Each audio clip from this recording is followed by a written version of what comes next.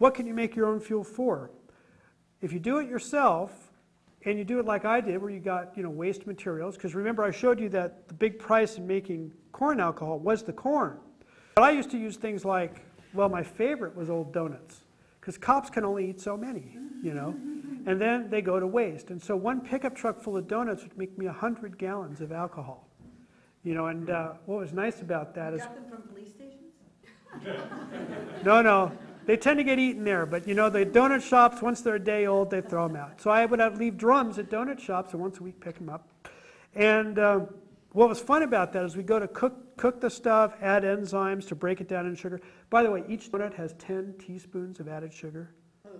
And of course, it's all white flour, so that all turns into sugar. But what else is in donuts? Fat.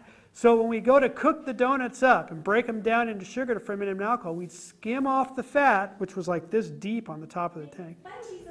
You could make biodiesel with it, but what we did is we used it to fire the still. So we had no energy costs. We used the fat to be the energy cost to run the still. That was a lot of fun. But all kinds of things can be used to make alcohol as waste products as well. So when you're using a waste product, you can make alcohol for about 20 to 30 cents a gallon.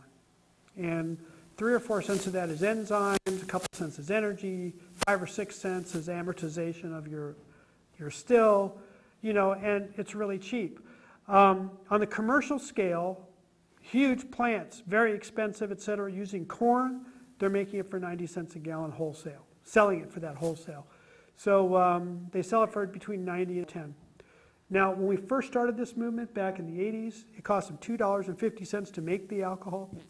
Because of the subsidies and the effort put into it, they've reduced that cost down below $1. And the price of corn has pretty much stayed the same over that whole time.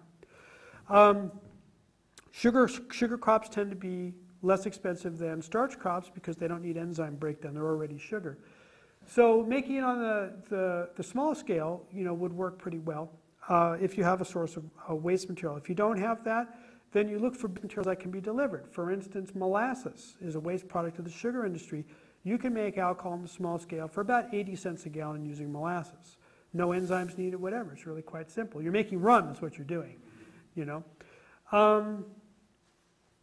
Now, it's pretty good to be making it for 40 cents a gallon. That feels, especially when they run it up to $2.35 or something. But that's going to end soon, this low price of gasoline.